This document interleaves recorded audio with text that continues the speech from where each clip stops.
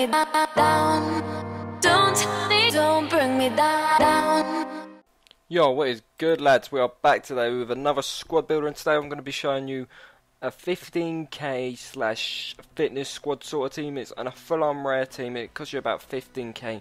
Disregard some of the prices on it because some of the players I've had for a long time. I've meaning to do this video for a long time, but I kind of forgot about this squad, and then I noticed it and I was like, oh shit, I've got to do that video. So jumped on, finished off the games I needed to play with them, and let's just say I found out a few nice little Unrare players in this team, but it's going to be a full BPL team at that as well. But jumping off in there, we're going to be using Howard, who's funny enough got an inform this week. He cost me 450 coins, but as I said, I've bought these literally about a week after the game come out, and some of them I've had in my club since the beginning. But yeah, Howard, extremely good. He's got great distribution of the ball as well. 83 reflexes, 83 diving, combined with 80 positioning, what makes him a pretty decent keeper. Probably one of the best Unrare keepers you're going to get your hands on. He stands at 6'3" as well, and I say his inform would be pretty decent. So if you've got the coins and you want to try him out, I'd definitely say give him a go. In my opinion, I reckon it'd be fairly fucking decent. But right back, we're going to be using the Manchester United man, and in my opinion the best right back in the BPL last season. Zabaleta got in team of the season, but I thought Rafael had a banging season. There was one of them games where he played like a 50-yard ball to Van Persie to get an assist, and then about 5 minutes later he scored some amazing off the line clearance. It was just incredible. He scored loads of bangers. He scored about 3 absolute screamers last year, and what else happened? He just seemed so better defensively, and I feel like he should have been in team this season, in my opinion. At left back, we're using Santom from Newcastle. This guy's really good. He's 6'2". He's really strong on the ball. He's got decent enough passing for when he's getting forward. Decent enough pace at 81. Then he's got 75 dribbling, which ain't too shabby, and 73 defending and heading, which isn't too bad either. And the two centre backs we were using were Distan and Chirichez, but as you see, there was 2 other centre backs that you could have threw in there as well that wouldn't have done too bad. Distan, medium high work rates, which is wonderful. 6'4", incredible. He's good in the air, but he seems a bit clumsy on the ball. That's all I can say about him. He seems a bit clumsy. Like sometimes he just does clumsy shit. He done something that cost me a goal. He was on like the 18-yard box, and told him to like done the motion for him to header it back to the keeper, and he completely just fucked it up, and then ended up getting scored against. And I just thought, what the fuck? You're like 6 to 8 yards away from the keeper, and you could have made a header that far. But you know, shit happens with this game. It's FIFA 14. Everything's just bullshit. This guy's work rates are high Chirichez. I don't think I've actually seen him play. I actually come back. I watched the Tottenham games down. I think he might have actually been playing, but 82 pace is pretty incredible. But he just, I don't know. There's something about him that just feels meh. I don't know. He's decent. Don't get me wrong. There's just something about him that I don't like, but I don't know what it is. But yeah, I think it might be his work rates. It might be that he's always out of position. But it's just something about him. I can't quite put my finger on it. CDM low, we have Fur. Again, you could use Nzonzi, and you could use Fernandinho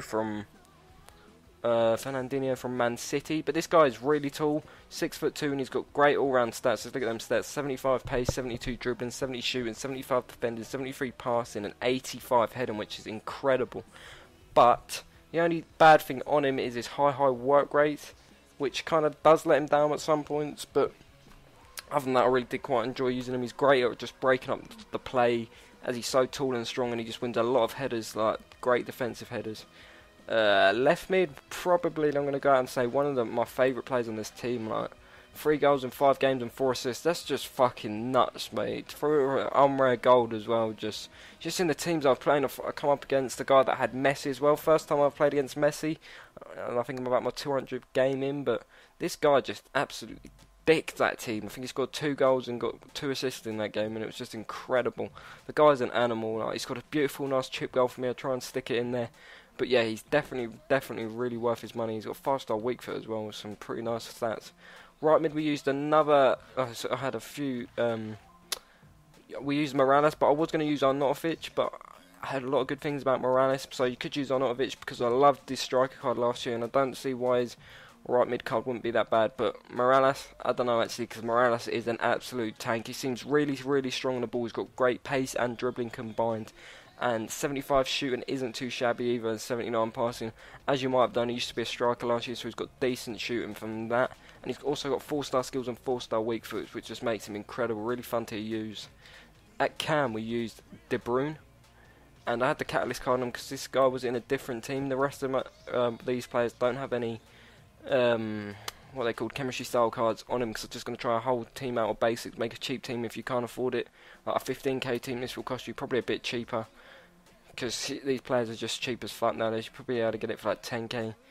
But yeah, catalyst card on him. I actually don't even know what that does. Passing and pace. Damn, didn't know about that. But what was I saying? 5-star weak foot, 4-star skills, which is incredible. He's got a decent shot on him. He's got decent dribbling, decent free kick stats, and decent passing, along with 79 shooting. And when you've got 79 shooting on either foot, that just makes for an incredible player. And the strikers in this team were Kone, and if you followed me from last year, Kone was probably my favourite player on FIFA 12, and he scored 6 goals in 5 games for me, along with 4 assists. He's just incredible. I'm tempted to do a player review on him, so you might see one coming up, and if you don't see one coming up and you want to see one, just let me know and I can definitely get that out, because I love using this guy. And I could even think about partnering him up with my other favourite player on this game, and you can probably see why if I just look at that record. Just them two together, I might just have to do the squad. Let me know if you want to see that as well. And the second striker we're using is going to be Iago. This Liverpool Spanish striker. I'm not even going to try to pronounce his name. I know I can, but for some reason it don't want to come out. He's got 3-star weak foot and 4-star skills. High work rates kind of does let him down, and he's not the greatest of players for me, but he's got a decent finish. He's got a really crucial goal against in that game that I said about Messi that got us back on level terms. And Messi's a fucking animal. He was fucking destroying me. I think I went 3-0 down, but ended up winning 4-3. And this guy scored one of the goals in that. But his shooting's pretty decent, and his dribbling, but he just never seems to be in the right place at the right time. That high work rates really does hinder him.